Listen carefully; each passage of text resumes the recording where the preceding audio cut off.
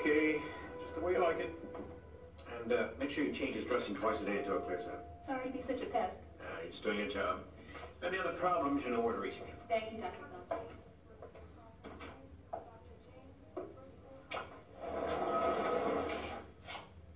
Lee?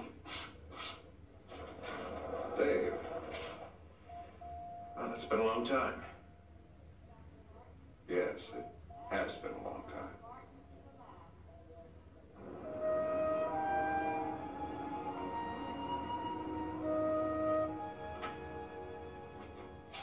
Nancy?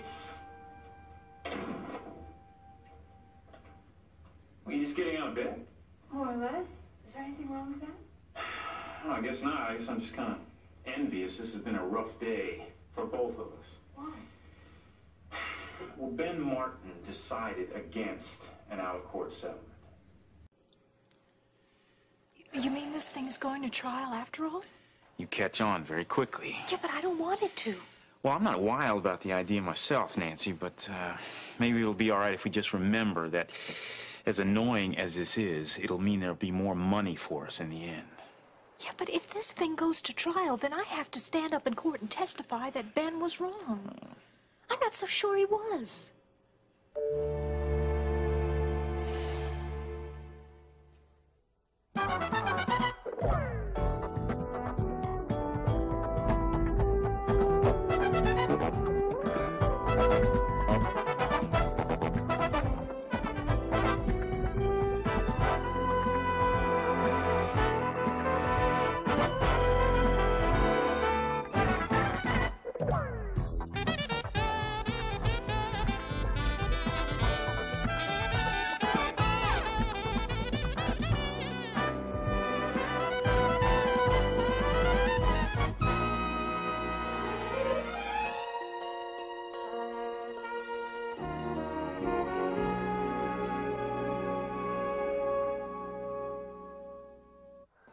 What brings you to the hospital? The blood drive. Just doing my job as a good citizen should. The publicity certainly doesn't hurt either, does it? One more week until election? Yes. Next week will be very important for both of us, won't it? I find out if the congressional seat Kate wanted me to have will be mine, and you will find out if anyone really believes you didn't kill her. Isn't it odd how both our destinies are so closely linked with hers? I believe you're slightly misinformed about the workings of our legal system. Does innocent until proven guilty sound familiar? The jury will be instructed to assume my innocence. And in order to convict me, guilt will have to be proven beyond the shadow of a doubt. Now, being a lawyer, I'm surprised I have to point that out to you. Well, being a lawyer, I know how these things really work. So, hold on to your illusions. I mean, if they help you through difficult times, I'm all for them. For the record, my innocence is not an illusion. I didn't kill Kate.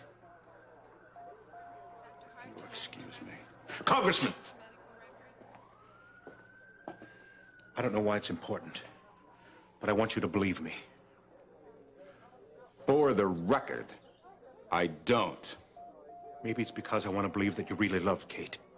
Which I did. And you're grieving her death rather than exploiting it. We all see what we want to see. Is your pain for her as great as mine is? I find it hard to believe that the man who murdered my wife has any feeling but regret at getting caught. You haven't answered my question. I'll give my answers in court next week. And I promise you, you'll be sorry I gave them. I'm already sorry. Your actions have cheapened her memory. Yours destroyed her. I'm sorry you heard that. Excuse me. Dave, wait! Nancy, how many times do I have to tell you that Ben Martin performed illegal surgery? Yeah, but it was successful surgery. And he maimed and impaired you for life. Well, maybe so, but even if his attorney's only halfway competent, he's gonna have to point out that he saved my life. And even if it was illegal, you know, I still have my voice, no matter what it sounds like now. Oh, sure, and just listen to it. Look, Dan, all I'm saying is if I were on a jury, I couldn't just ignore that. Well, you also couldn't ignore my reasoning, Nancy. Listen, would you trust me? When I get through with that jury, they're going to be asking the judge if there's any limit to the amount of money they can award you, believe me. I guess that's just it. I'm wondering if I do trust you. Well, a lawyer's only hired help after all. I mean, they can be easily fired. No, I don't mean that I didn't trust you in the sense that you were cheating me, because I would never do that. Well, what do you mean? Well, I mean that trust in the sense that maybe you don't have everyone's concerns at heart. Well, maybe you're right, Nancy. Because I'm really not interested in what's in the best interest of everybody. See, all I care about is what's best for you. Now, you've never had anybody in your life feel that way about you, have you? No. Yeah, you're still just that little lost kitten out in the rain. And people still keep kicking you around, don't they? Yeah. See, I don't want that to happen anymore. Why? So let me help you, Nancy. Let me bring you in out of the rain. Let me take care of you. I don't Let me want that to protect happen you. either.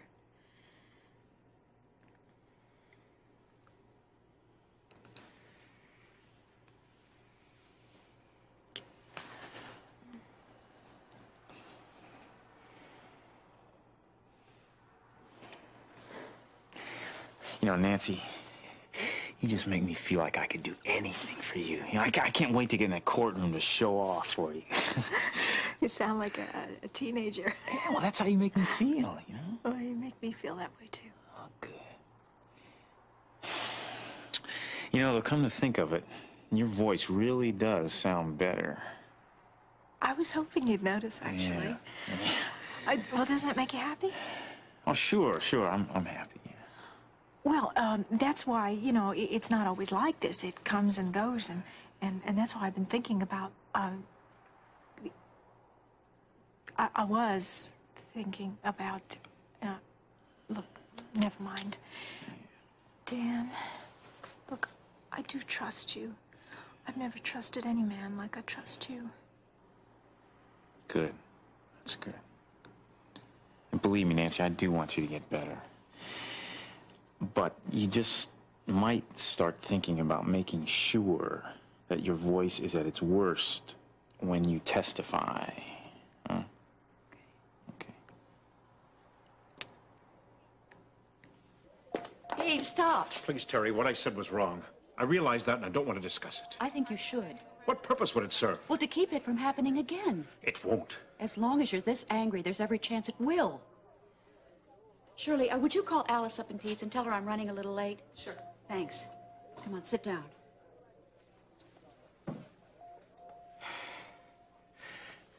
Kate's death is buying him a seat in Congress. The media is lapping up his drivel about his mission to carry out the work she started for him. I'm accused of the murder, and the police are ignoring the fact that he's just as much a suspect. Dave, you have got to believe that the truth is going to come out. I'm trying, Terry, but it's difficult when he's using this tragedy to his advantage. It's difficult for all of us, Dave. What are the accusations of 100 Lee Carruthers compared to the faith and confidence of one Terry Davidson? Or of one Dave Phillips. Lord, help me in my disbelief. Dave, how would you like to come to dinner tonight? Well, I'd love it. Can I bring something? Just yourself. And maybe some fatherly advice for Peter, if he's open to it. Oh, he's taking Vicky's rejection pretty hard, huh? Yes. Not to be loved by the person you love is rough. Even though I think I knew deep in my heart they weren't right for each other. Well, advice I don't know, but maybe we can communicate together. Dr. Phillips? Yes? There's a phone call for you. Oh, who is it? I think it's Dr. McNeil. Oh, I'd better take that. Tell him I'll be right there. Well, thanks for everything, Terry. 7 o'clock, all right? Oh, perfect. Okay. See you then. Right. Bye-bye.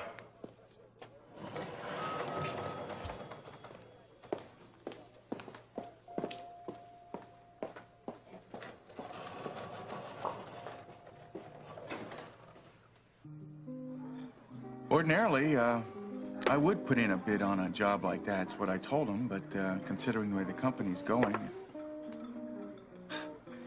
You know, that's the second time I've told that story tonight. Is it? Yes, it was just as boring the first time, too. What's wrong, Stacy? I guess I'm just not feeling very well. What is it? I've just got a headache, but it's getting worse. Do you want me to go get you some aspirin? I'd actually like it if you took me home. I'll meet you in the car. Sure. Stacy, hello. It's really odd. Hi, Gil. Is everything all right? Well, no. Stacy's not feeling very well. Oh, I'm really sorry. Listen, don't let it stop you. Just go take care of her. I think I will, if you'll excuse me. Sure. I hope it isn't serious. Ah, here he is. The table's ready, Mr. Carpenter. Thank you. Something from the bar? Nothing for me, thank you. Sir? Yes, please. A vodka martini with a twist. Very good. Thank you. Wasn't, that Kate Phillips' daughter?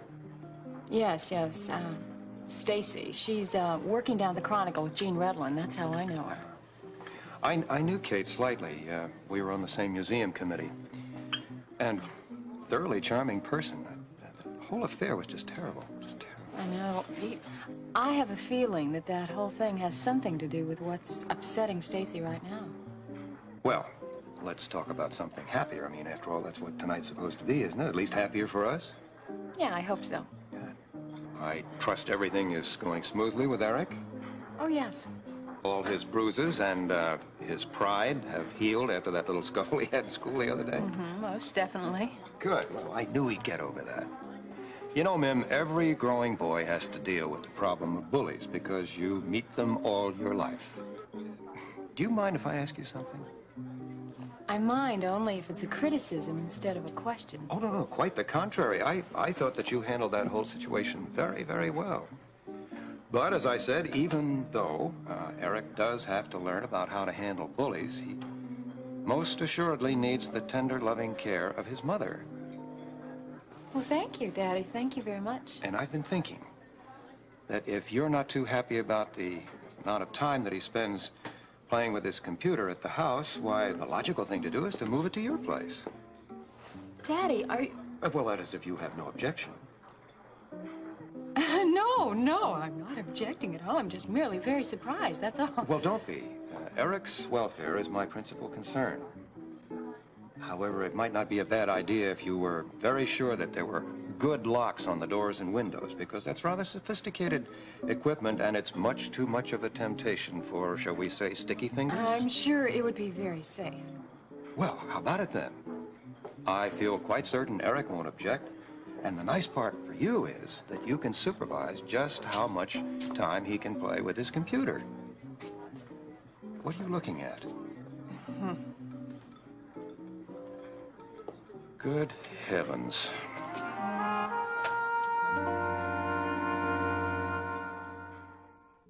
Well, Charles, I think you know my client, Nancy Lawson. Yes. The waiter seems anxious for us to sit down. I think I'll go clean our table. Well, Miriam, I certainly hope that there's no hard feelings between us left over from the custody hearing. I'm glad to see that there don't seem to be any between you and your father. Well, yes, we're trying. Well, that's good. That is very good. You know, if all people would just try to work out their differences the way you two are, well, there'd be no need for us lawyers, huh? Yes, well, Miss Lawson is waiting for me, so enjoy your dinner. Daddy, I don't trust that man. Oh, he's all right as a lawyer. Though I must say I certainly don't approve of at least one of his clients, but he does very well for me. Daddy, still, would you please be careful? Because I didn't believe one word he said about being glad that things are going well with us. In fact, that's probably just what he doesn't want. So, you know, in case he should start suggesting that you keep your distance, don't listen to him. Because we're doing what's right, and I wouldn't want him to spoil it for us. Of course not.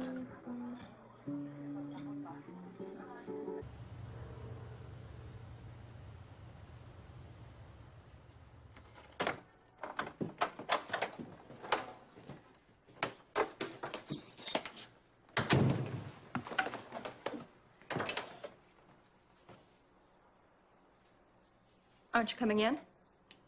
I don't know. Am I invited? For a minute?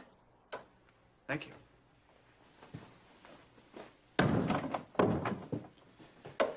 How's your headache? It's better. Good. Thank you for dinner. I'm sorry I wasn't better company. You were fine. I had a great time. I hardly spoke. I made you take me home early. If that's your definition of a good time, you must be awfully hard up. Stacy, don't you understand? It's not what we do that makes me happy. It's the fact that we're together again. Is that what tonight meant? I hope that's what it meant. Well, tonight was, it was... Well, it was what it was. Please don't make it any more than that. Well, I'm sorry. Why did you say yes when I asked you out? I don't know. I shouldn't have.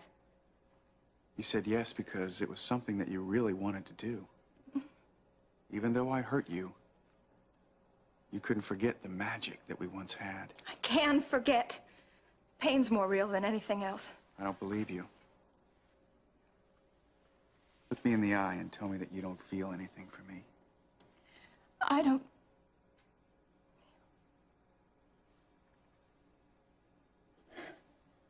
Will you please let go of me?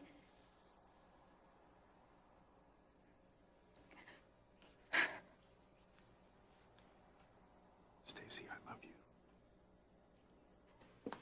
Well, at least Peter called. Well, better late than never. I remember a night that Amber didn't come home. We waited and waited, made the usual phone calls.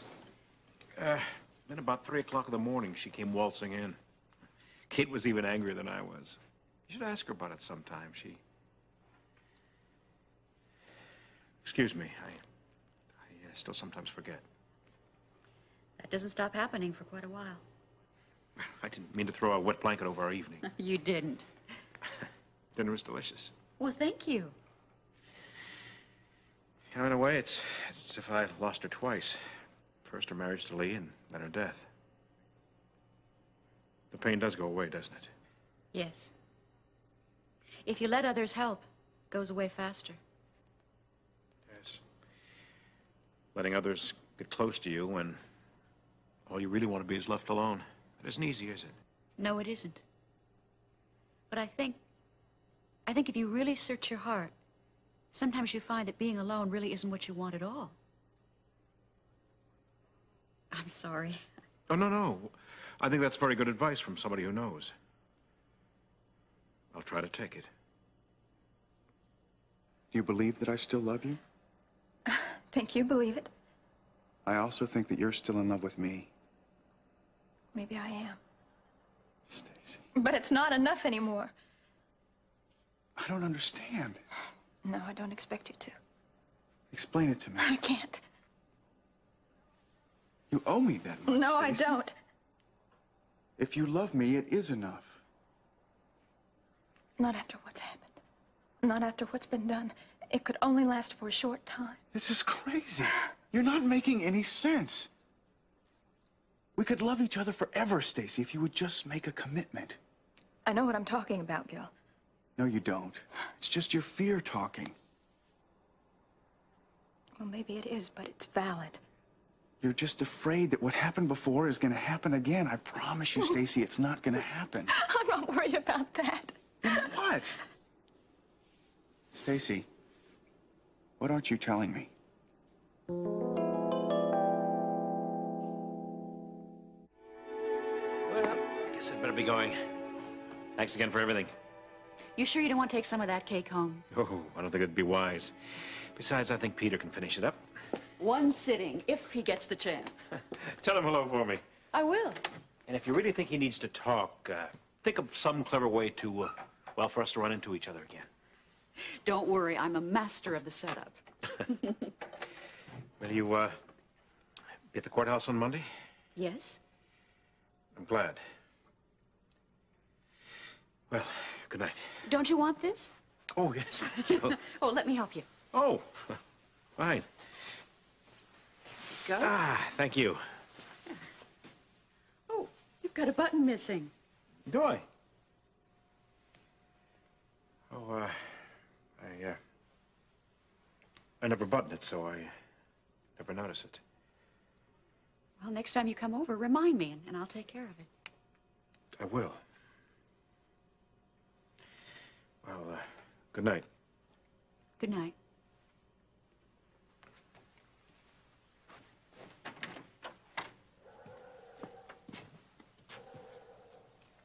Drive carefully.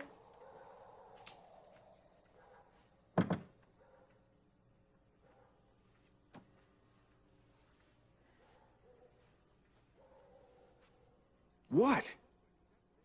Am I supposed to accept this? Am I supposed to pretend that it doesn't make any difference? Well, it does. I want to know what you're keeping from me, Stacy.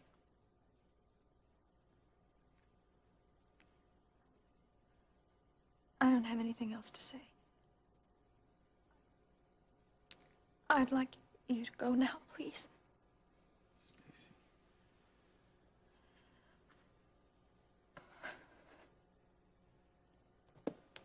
Okay.